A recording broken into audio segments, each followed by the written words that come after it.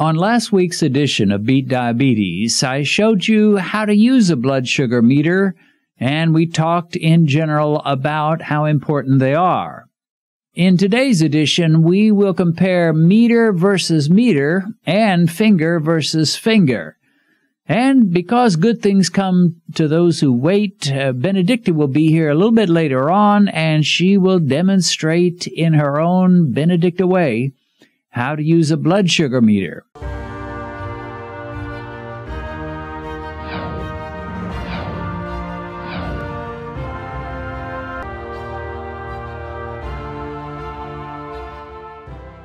But let's just go ahead and load all four up. I'm going to try to save myself some finger sticks by using the same drop of blood to measure with each one of these. So what it means is I load first all of these, and then I'll use the same blood drop.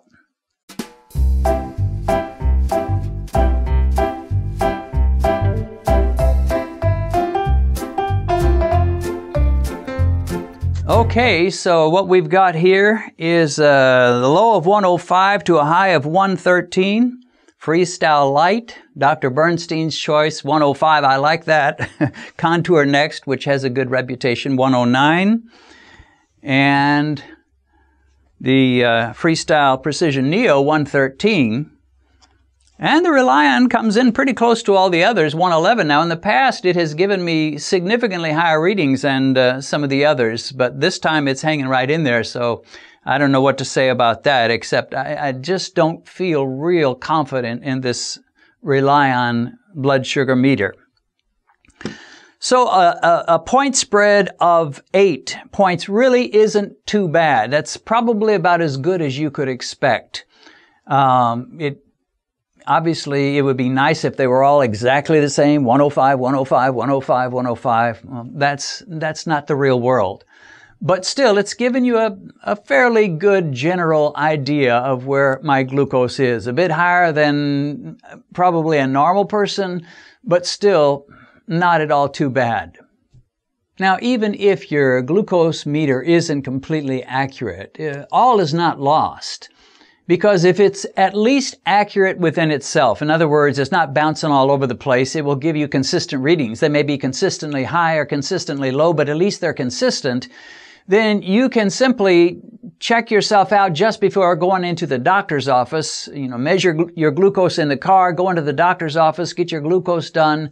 And then if it turns out your meter always reads high, you can deduct points. If it always reads low, you can add points. So it could still be useful. So the question is, can these be at least consistent within themselves? In other words, if I use the same finger at the same time and measure 3 different readings, bang, bang, bang, will they all be right close to each other? Well, let's find out. We'll start with the Relion. We'll get out 3 strips.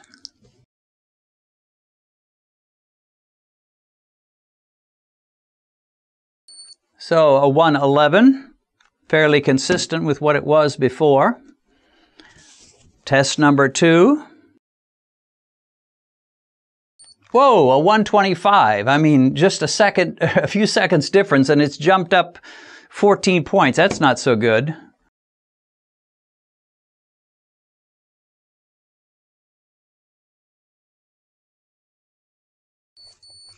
And a 109, 111, 109, and then the 125. So not totally satisfactory. I would at least like it to be within a few points every time. Let's move on to the next one. 111, staying fairly close. 113, not too bad. And a 108, so about a 5-point range for the 3 tests with the Freestyle Precision Neo. 113 for the Precision Neo. 106 for the second test. And 110 for the third test. 109 for the first test. 105 for the second test. And 110 for the third test. Now, there is one other test that I would like to do. I hear some people talk about how fingers make a difference, and if you do it with this finger, it'll be different with that finger, and do it with the thumb, it'll be different. So let's just try that. We'll just use our freestyle light once again. No, let's use the contour next. And we will try 2 very different areas. Or let's try 3. We'll do a middle finger, a 4th finger, and a thumb.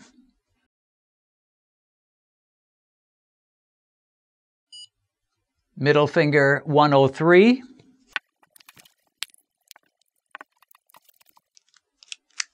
Ring finger on the right hand. 104. Didn't make much difference there. And the right thumb, 104. So by that measure, which finger hardly matters at all, at least according to this particular meter.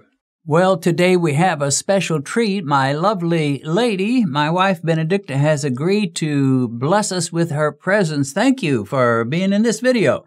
Thank you for inviting me. So today, we're going to take someone who is essentially a novice about testing her blood sugar and see how well she can pick it up. Now, you may be saying, wait a minute, we've seen her do all kinds of tests, but that's not quite right, is it? I don't do everything. You have seen lots of tests that you saw the glucose meter, you saw the numbers she got, but guess what?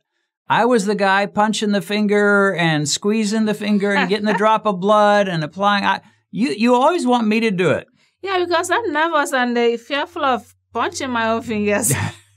I think the whole time we've been doing this, I can only remember one time where I convinced you to do it yourself. That was in the car. In the car. At the mall. At the mall. Boy, I was wondering if you'd remember that, but apparently it left a vivid memory for both of us. Right. Last Christmas time, we went to the mall and we were in the car. I said, just why don't you do it and I'll get some pictures and video of it. So you did, and you did okay. But since then, you've gone back to letting good old Dennis do it. Yeah, I just have to give you the finger and then remove my face. And So today, I've convinced her to do it herself this time again. Oh, no. And, one thing I forgot to mention on last week's video was that you always need to wash your hands. So step one of this whole process is to wash your hands, wash them good. I've washed my hands. And she has washed her hands. So step one has already been done. Right. Especially if you got food particles or some kind of syrup or gravy on your fingers, that could be a problem. But even maybe dirt, I don't know. But anyway, wash those hands, rinse off the soap. Get them good and clean. Some people say use alcohol. I've never done that much, hardly at all, but some people swear by it. So anyway, Benedicta just a few minutes ago watched the video of last week where I showed you just how to do it. So this time, she's going to do it on her own, or at least try, and we'll see how much she has learned, and we'll see what kind of a teacher I am, because if I'm a good teacher, she should have picked it up. Oh, no. But if I'm a poor teacher, she may have watched that and didn't figure it out. So let's see. And in fact, I even brought a little fake... Lord help me not to make mistakes. A little unconnected microphone to give you the play-by-play. So she's going to use the Precision Neo because it's a little brighter for the camera to pick up. Go ahead and start. Okay. And folks, we have Benedicta right now preparing to do step 2. After washing the hands, she is going to place the strip in the meter. Let's see how she does. There she goes, pushing it. Has she pushed it hard enough? You see that little blood drop blinking? That means it's in, it's good, it's waiting for some blood. Step 3, she's going to cock that lancing device, which she just did. You did it beautifully, my love. That was perfection. Thank you, Dennis. Step 4, she's going to punch that finger. She's going to push hard up against the finger. Because it... Ooh. Okay. But still, hardly any blood is showing. Did she do it enough? She's going to squeeze it. I see very little blood, folks. We may need to do a repeat. I have to say, this isn't looking too good. Let's try steps 2 and 3 again. 2. Right. Cock that lancing device. Push it hard against your finger. and give it a squeeze. That's better. That may work. That may be enough. It may not. I don't know. It's not much. It's not nearly as much as what I usually get. You're not even touching the blood yet, my love. Oh, now you've pushed it in. The blood isn't near big enough. That's not enough of a... The fact that it... You see this, folks? This is an E3. E3 means you messed up. So you're going to have to do it all over again with another strip. I guess I'm not such a good teacher after all, because she's not quite getting it here. Go ahead and push it in. Okay. All right, you've conquered the first the step number 2. You're able to do that very well. Now you're going to cock this. You're going to push it hard and don't back off. Don't back off. Push it hard and keep it there while you punch. Bam! I think she did it. I think she did it. Well, yeah, that should work. Yeah, that should work. Now she is applying the strip to the blood drop. And those lines mean she did it. Yes, folks, she has accomplished her goal. And she's now waiting, just a 5-second wait. There it is. This is after lunch, so a 102 is not bad at all. Are you proud of yourself? Yes, I am proud of myself after lunch. Wow, it's good. A 102 after, it's been maybe an hour. She didn't eat much, but whatever she ate, it has worked for her. It's really good. Mm-hmm. I'm not telling what I ate. I'm not telling what I ate. No, she's not going to tell what she ate. Now, we'll be back in a moment, and I'm going to this time go ahead and load up all 4, and we'll see how they compare with each other as she tries to test herself with all 4 using the same single drop of blood. And she'll need a big one, so be back in a moment. Okay, each meter has been loaded with a strip, and Benedicta is ready to give herself another finger punch and hopefully try to get all 4 meters touched and working with just one single drop of blood. So let's give it a shot. Right. So we had intended to test all 4, but one of them just wouldn't cooperate, would it? Yeah, it wouldn't cooperate. I don't know what was wrong with it. And by the way, we need to let the people know the names of these guys, because this one's name is Mita. Mike. Mike. This is Mike. And this one's name is Mike. Demira. This is Mike Demira. And this one is Mike Demira. So Mike, meet Mike, meet Mike, meet Mike. Mike. Well, Not you too know, much of a Mike. George Foreman had a bunch of sons. I think 5 or 6 of them. He named them all George. So if George can name all his sons George, we can name all our meters Mike. Anyway, there was a bit of a range. It wasn't perfectly accurate, the 3 that we did get tested. Yeah. But not too far apart. No. So what do you think about Mike? You think he's of any value, or you think he's just so inaccurate he's worthless? There is a value in doing this because it tells you what your blood sugar is at a particular time. Depends on when you are testing, whether in the morning or evening or afternoon. But it's really valuable because you use it to monitor yourself and monitor what your blood sugar when it's high or low. Right. Okay, folks, so that is it for now. I will come back with a few closing remarks about all this testing and these different meters, and then we will wrap it up for this video. Before I give a few concluding thoughts, I need to mention that I did a couple of morning tests on myself, which I didn't record on video. One morning last week, I tested the 2 freestyle meters and the Contour Next meter, and I had a very close match among all 3, an 83, an 83, and an 84.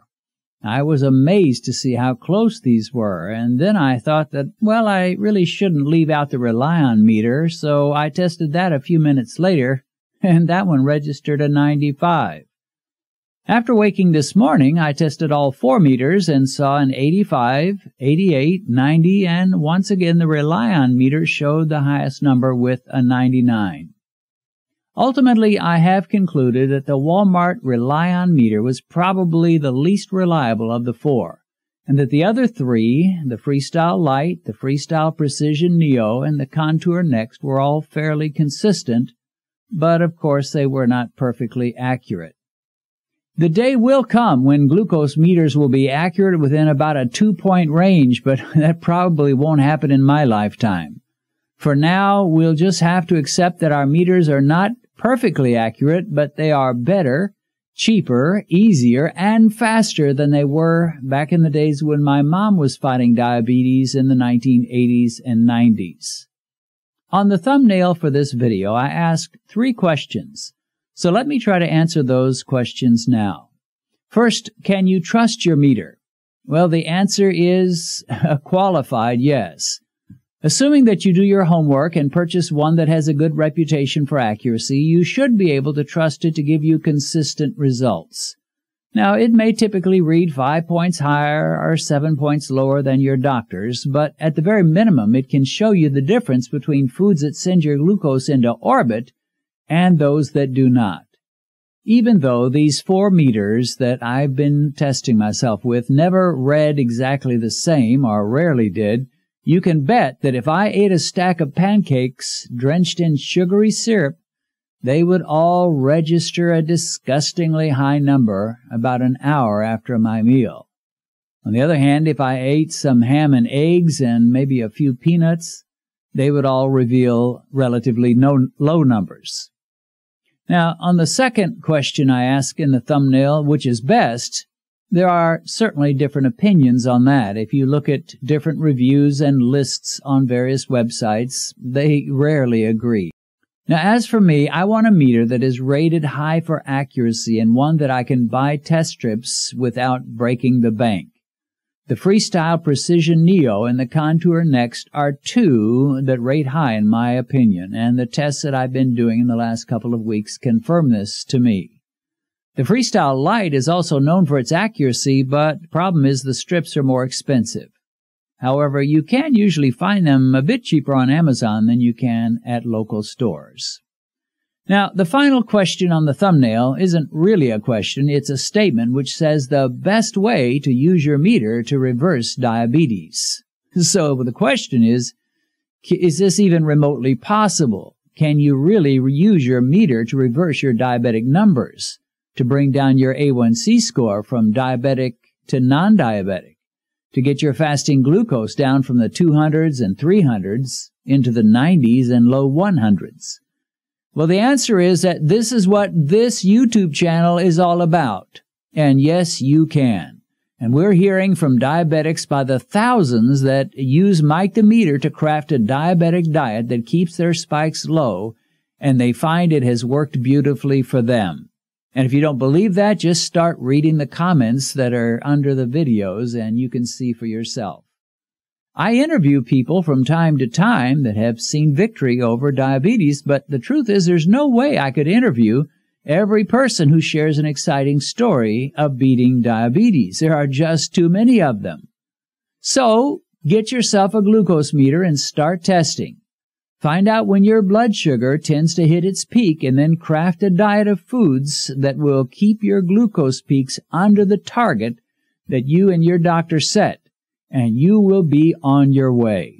My friend, let me encourage you. You may feel that your world is falling apart after your doctor told you you have serious diabetes, but I want you to know there is hope for you. Read good books, watch good videos, pray to God, and test yourself. And make the changes in your diet that you know you need to make. Okay, that'll do it for now. If you were blessed, give it a thumbs up so that YouTube will notice this video and start promoting it to other diabetics seeking answers. And consider subscribing to this channel so you'll be notified every time we post a new video. God bless. See you again soon.